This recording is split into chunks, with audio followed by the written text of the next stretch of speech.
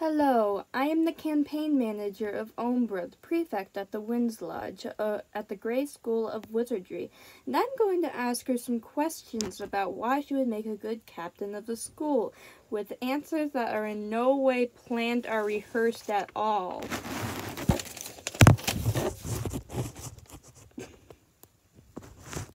First question, what do you stand for? I stand for truth, justice, and the American way. Oh, that's Superman. Oh, what do I stand for?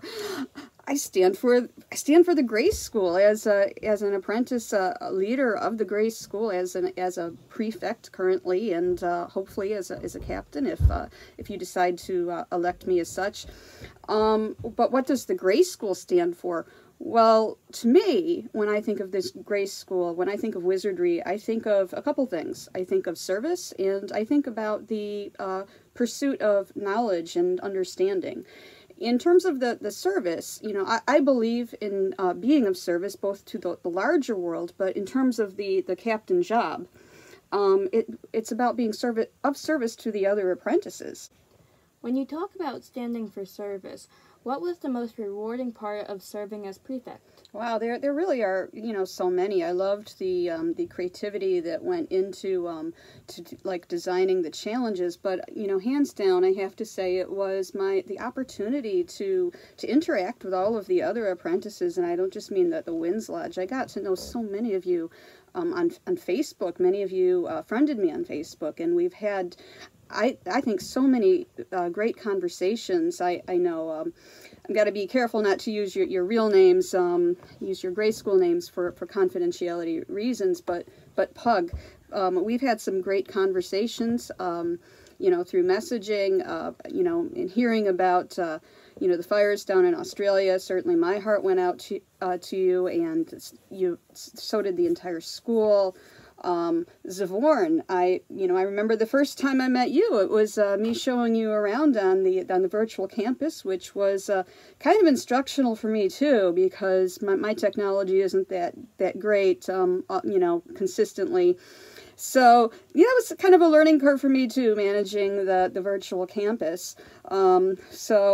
But I thought that was great, and you know, I love reading the things that you post on Facebook, and I understand you have a little miracle in your life currently. I love hearing about that kind of thing.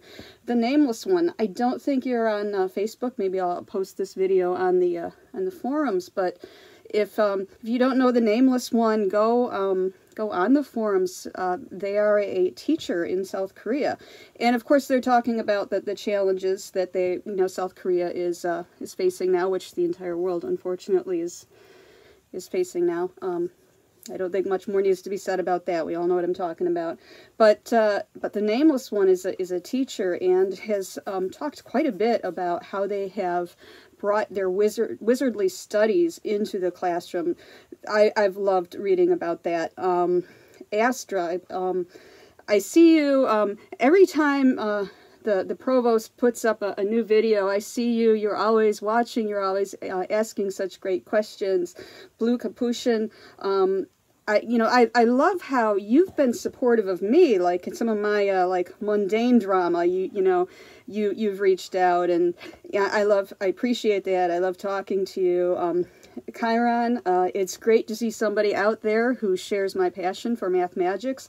That is not ultimately what I decided to major in. I've kind of jumped around in all kinds of majors. Not everyone has like a complete appreciation for the beauty of mathematics. So, you know, just learning about all of our different apprentices, that has been the greatest thing. And I gotta tell you, even if you decide that you do not want me as your captain, if you decide that you prefer to vote for my opponent, I still want to get to know you. Please friend me on Facebook, message me. That is my favorite part of this job. So, how have you served the larger world? Well, in many ways, you know, there are many ways that we do so through church. We are Unitarian Universalists, and, you know, one of the catchphrases of that religion is service is our prayer. So we put a bigger emphasis on the things you do rather than what you believe. So, well, you tell me, what are some of the things that we have participated in as a family? We've done street cleanups. Street cleanups in the city and more locally. We've done stream cleanups, cleaning up the forest. That's kind of an ongoing thing that we're doing personally, and some of my neighbors have really thanked us for that. What about when we did the making the sandwiches and the snack bags for the homeless? Yeah, we did that. And one of your favorite things, what was one of your favorite things? We were just talking about the cat shelter. Working with animals. Oh my gosh, how could you forget that? And we're like passionate about certain causes. I don't want to get too far into politics, but we are involved in marches and letter writing campaigns. We went to the climate march a few years ago, and the climate strike. These guys decided to take the hit on the absence at school, like whatever punishment they might mete out. But the school was very understanding and was like, hey, yeah, you care about the environment. That's awesome. Just even like in church, I'm always willing to help out. Like when the piano player retired, they're like, well, can you do it? And to me, that was like a little bit out of my comfort zone. And it's like, yeah. So sometimes I push myself to try to rise to the occasion. I've also been on the pastoral care committee at church. I've done things like go to there's a home for the sufferers of dementia, and it's out of your comfort zone, but I do believe that we are charged with making the world a better place. Service is extremely important. So, you also said that you stand for the pursuit of knowledge and understanding. Tell me more about that. Okay, well, let's start with mundania, because I believe, the pursuit of knowledge and understanding is a holistic thing. And even like what we learn within the School of Wizardry, we take with us into the outside world. So, I think back to when I was in college. I majored in accounting at Rochester Institute of Technology. And yes, if this is sounding like a resume, it's supposed to sound like a resume.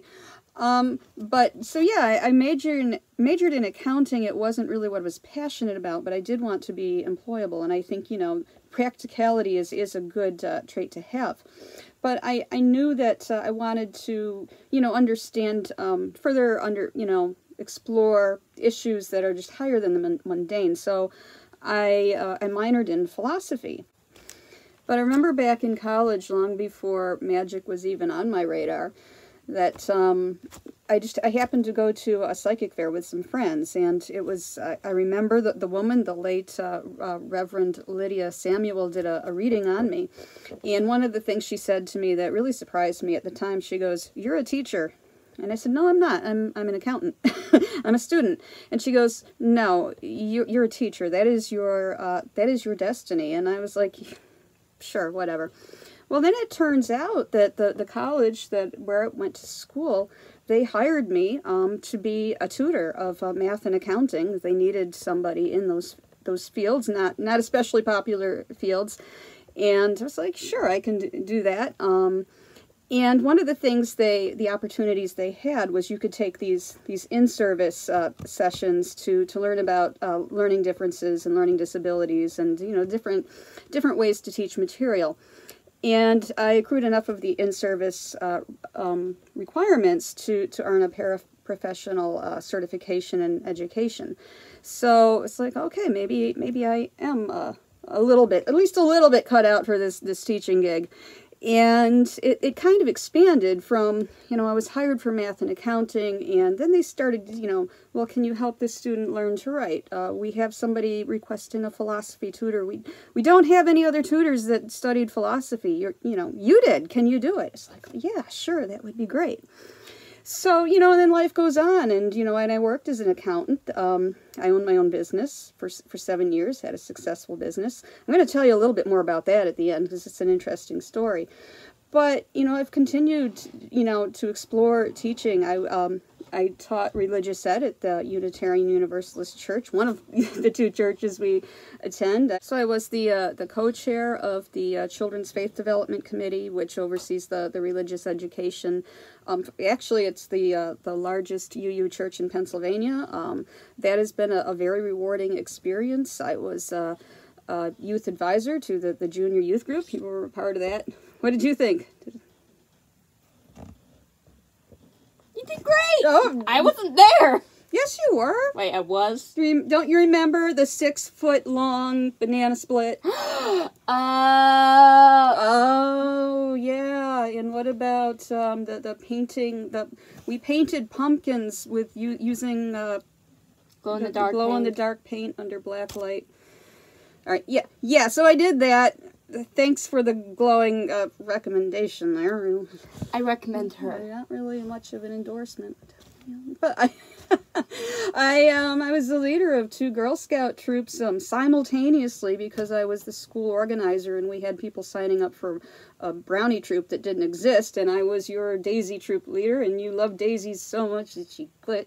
But some of the other daisies really liked the job that I did. I know that my brownies really loved what I did. I'm going to get a little bit more into that when I talk about some of my wizardly traits that that I wish to share with you. But yeah, also I facilitate book discussions at church, usually on pagan-related, magically related subject matter. I headed the pagan interest group at Thomas Paine, right? You weren't there for that. That group eventually disbanded, but they're talking about it coming back together again, and I've been asked if I would, as a favor, come back and lead that again, and I'm seriously thinking of doing that. So, yeah, I live, when I say I live to teach, you talk about the pursuit of knowledge and understanding, and so we take that not just, just out of mundania and into, magical life. I absolutely love the classes I've taken here. I've changed what I thought was going to be my major multiple times. I thought it was going to be natural philosophy, cosmology, alchemy, performance. I was interested in performance because I found skills that you learn as a performer really help you in teaching. I can't even emphasize that enough. But right now, dark arts, math magics, even the Department of Wizardry. I've considered them all. So, I can't get enough of this learning, and every day. Well, I got like all these books. I'm always reading something. Your father's always complaining about all the books everywhere, and I obtain them faster than I can read them, but I'm always reading them. So, yeah, magic. It's like, yeah, I eat, drink, breathe this stuff. And, literally breathe, because you walk in the house and there's like the aroma of incense and candles, and you can attest to that. Yeah, she's not happy about that. So, did I answer your question? Yes. Good. So what do you see as the role of apprentice leadership, and what is the biggest wizardly skill you would bring to that job? I'm glad you asked. Sure. So I guess, what I see as the essence of student leadership is I am here to enhance the social experience of the school. So I encourage you in your quest for knowledge and understanding, but I'm also here to help you make friends and to have fun. If you're not having fun, then I'm not doing my job well. So my approach to wizardry is having the trait of adaptability. I'm able to, I'm the person, if something isn't working, I will change horses midstream. It's something that has served me well outside of school, too. Like when my Girl Scouts, they didn't seem to be having fun with for want of a better word, the curriculum, the manual that gives all of the requirements for the badges. So they just weren't digging what the given instructions were. So I went to the service unit and said, can we change this up a little bit? And they said, well, as long as what you're doing is equal to or harder than what is, they're being asked to do, that would be fine. So when we were learning about music, I brought in, you weren't, because you were in the Daisy troop, you weren't in the Brownies, so you weren't there for this. This was my second troop. We were doing the music badge, so I brought in little keyboards and had them learn how to play little songs. I brought in this is awesome. I brought in my bass guitar, and if you did not know this, you know this now. The song "Dancing in the Street" most of the song can be played on an open E string. So you just give the kid the bass guitar and say, just, you know, make rhythm with the one string. And they really dug that. And we wound up having this mini talent show. So it was really kind of going above and beyond what the requirements for the badge were, but making it fun for the kids. When they were like doing like a food badge, there was something like, oh, make a grocery list. And I'm like, no, you're gonna plan like a whole menu and make it for your parents. And like, it was awesome. And this bringing in the Grace School here, this is totally true. And I was just telling the headmaster about this just this past summer when I met up with him at a pagan festival. When with the Girl Scouts, we were doing a unit on languages. I brought in the apprentice grimoire. I showed them all of like the magical languages or the magical alphabets, and they were practicing writing their names and writing things out. Like, they thought that was pretty cool. We also did some stuff with hieroglyphics too. But you know, it's like really creative, thinking outside the box. If you're not having fun, I'm going to switch it up. Well, another thing, we were working on a math badge. You're like, math? Who needs math? Again, the grimoire, there are patterns in the back of the grimoire. Actually, I don't remember if it was the grimoire or the companion offhand. But patterns for the Platonic solids. So you're making these dice with, you know, looks like D&D dice, but out of paper. So they, you know, really, I mean, willing to change things to make it more fun. You know, and like I said, I bring wizardry into mundane life. So another place where, you know, I had to be really adaptable had to do with a curriculum that I was teaching just last year. We had picked the curriculum out at the beginning of the year. It sounded really great, but there were changes within the church. They had rented out space to a preschool. We lost all of our classrooms, and the curriculum really required having like designated teaching space. So you know, the kids weren't engaged. You know, it's like I pretty much threw out the rule book. We still use the curriculum, but I made like a virtual classroom, getting like these triptych poster boards that I put around the room. And I took all the chairs out, put beanbags in. We hadn't been giving kids food up to that point. I was like, you know what, we're having donuts, you know, and, you know, made it the structure a lot looser. You can get up and help yourself to food throughout. I had attended a workshop where I learned some different teaching methodology, like one thing I didn't realize is keeping your hands busy actually helps you to concentrate. So when you see like people doodling or people knitting and you think they're not paying attention, they're probably the most mentally engaged person in the room. So, you know, every single class there was paper out to doodle. And, you know, how does this relate to the Grace School? Well, I think Blue Capuchin asked Mason a really good question about challenges that are, you know, challenging but achievable. And this, I think that is like the holy grail for all apprentice leadership, is when you come up with challenges, how am I going to come up with something that you're really going to enjoy, that you're going to participate in? So it's like if I put something up like in the Winds Lodge and no one participates, you know, it's like, I'm going, okay, is it just because nobody checked in? Is it because it's too hard? You know, do my challenges totally blow? So there's a learning curve on the challenges, and you know, among the changes that I've made, it's like, okay, I'm going to make these less research oriented, because research is important, but I think you're putting so much effort into your classes on doing that. It might not feel fun to do that social aspect of the school, and it's like, oh, I have to go and, you know, write this, you know, 50-page report in research, when, you know, really that kind of thing you should be doing for your professors. So art challenges, meditative challenges, procedural challenges. Remember the tea leaf reading video we did? And how many people we had participate in that? 0? Yeah.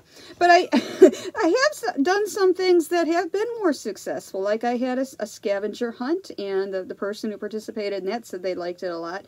I did a scavenger hunt for youth group. What did you think? That one went over pretty well, don't you think? Could you be a little bit more convincing?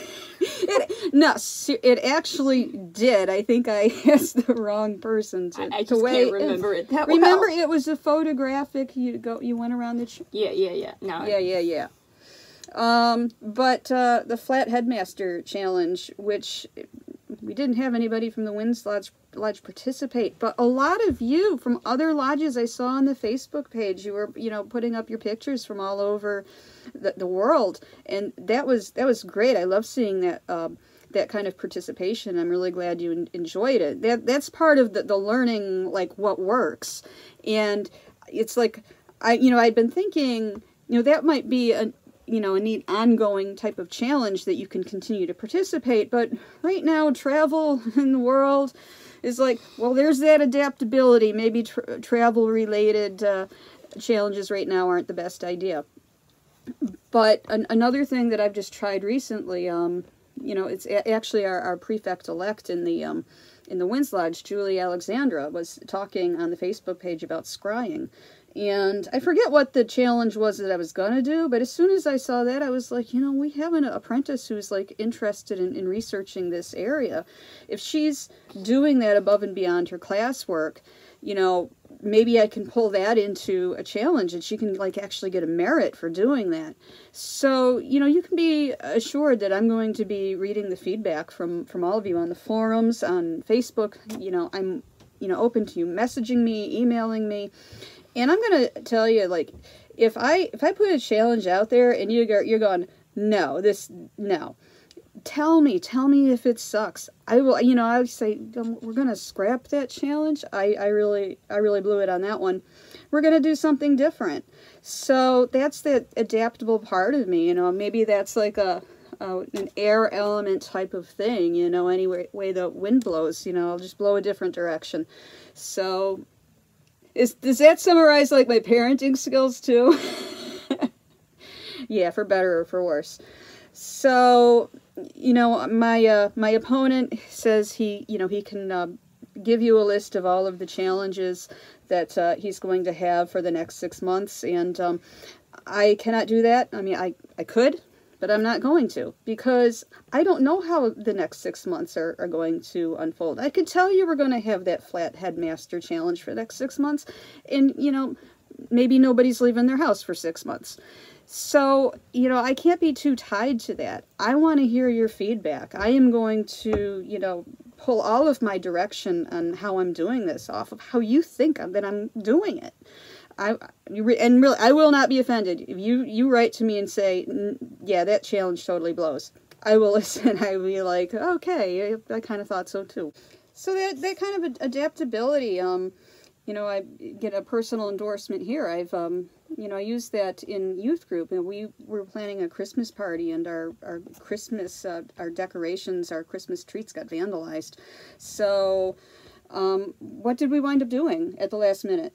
We did an Easter egg hunt. We did an Easter egg hunt in the dead of winter. I went up into the church attic, and and that actually went over pretty well. But I turned it into a theme of, like, all the holidays in one night. So we, one of the other co-leaders, I had her making, like, candles to celebrate Halloween, and we had Valentine's. I don't know if you guys didn't even get to the Valentine's. I bought, like, these, like, cute little, like, Avenger Valentines. But, and we had, like, New Year's Eve, we were, like, toasting with our, sparkling grape juice and pizza, and I don't know, did I save the day?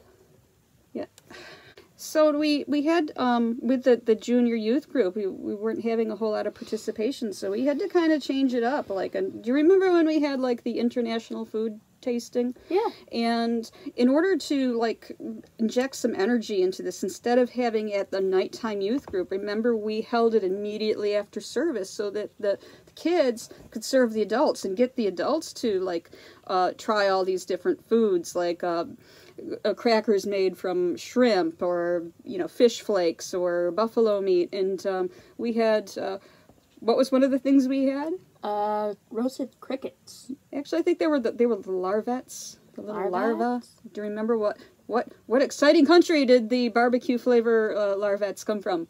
The USA. The USA. So, but that was fun, and everybody tried all the foods. It was, I did not see that coming, and those larvettes, like, they got scarfed up really fast too. But slime, do you remember when we made the slime? Yeah. You know, and they love the slime. Guess what? If you want a slime challenge, I will come up with a slime challenge. I don't know what would make slime magical, but you know what? Transmutation is a wizardly skill. I will come up with a way to make slime magical, and I don't just mean by adding glitter, though that might work too. But if you want slime, I will come up with a way to use slime. But seriously, all of your ideas, I want to hear them. I'm going to be watching what you say. I do anyway. So I'm just always fascinating to see the opinions and the ideas and the things that you are studying. Videos. Will you continue to do videos? Well, of course. I've gotten some really good feedback on them. That involves me, doesn't it? It does indeed.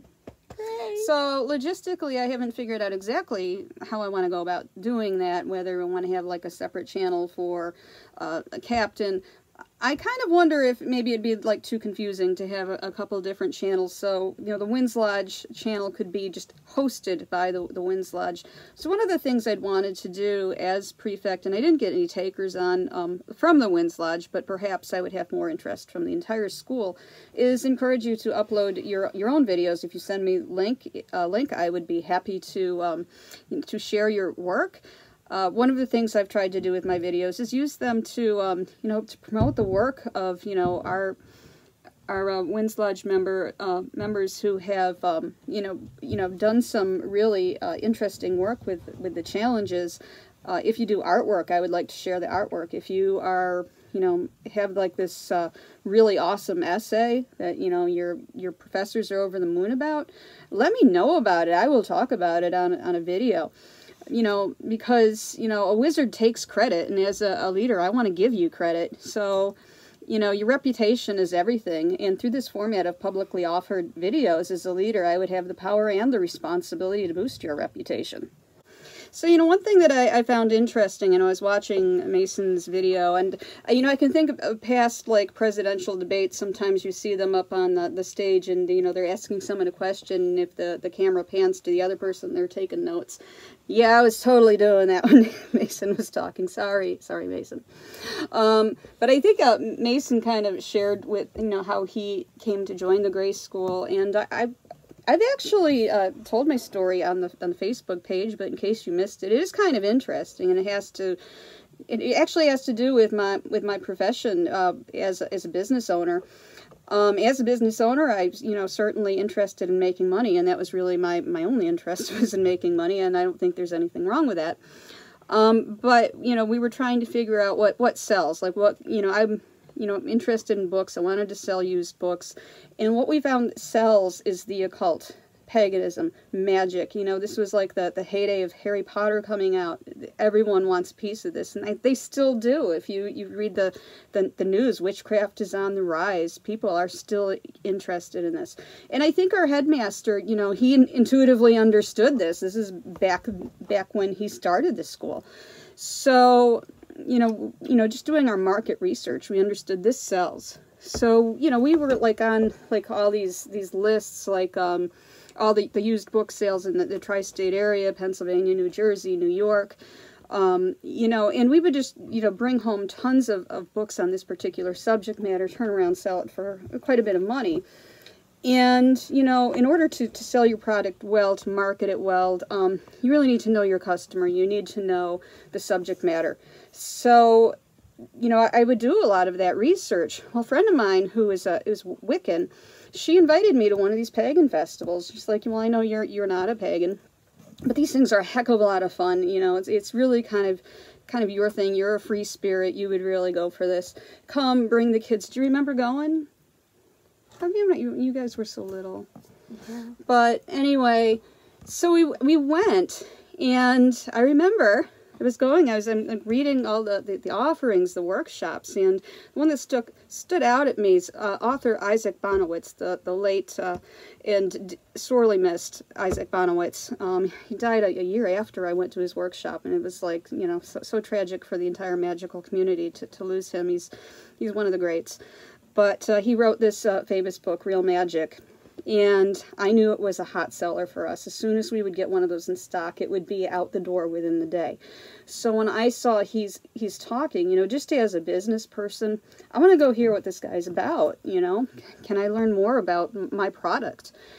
Well, I listened to him, and I was sold, like on magic, like completely. Like, this is fascinating. Like, the things he talked about just kind of made sense.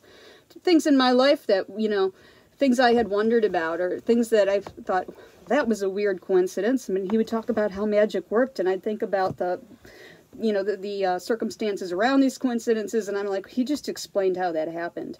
Like, yeah, I want to know more. That same festival, the headmaster was there promoting the Gray School. So I went, and I heard him speak, and I was like, you know, I got to join. I want to be a part of this. So I have been with the school on and off since 2010. I made the mistake when I had come back after taking a hiatus.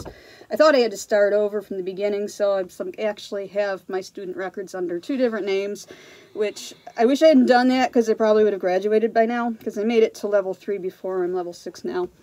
But yeah, so that's my story about how I found the Gray School. So I hope that you will vote for me. If you don't, I'll accept that it wasn't meant to be. But I have enjoyed my 3 terms as prefect, and I'm so glad that we have a new and very capable and very eager prefect-elect with Julie Alexandra, because I believe she's running unopposed. And so I you know, very gratefully step aside, you know, to, you know, cede to her vision, because I think it's important that we have new leadership, new visions, new directions. We don't need to be stuck in a holding pattern. So, you know, good luck to you, Julie Alexandra. If you need any help, I'm here. If you don't, it is your lodge now, well, starting the new term. And I've just really appreciated having this chance to serve, and I hope that I can find further ways to serve this school in, you know, in any capacity. So with that, we sign off with Vote for Ombra! That too. And a very blessed be. Can we get milkshakes now?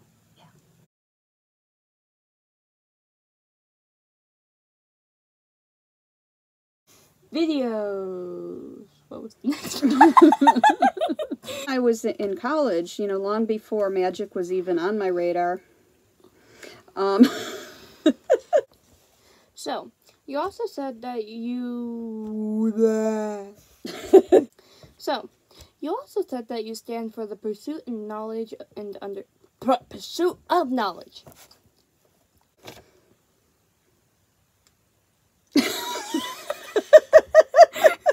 Ready? I guess not.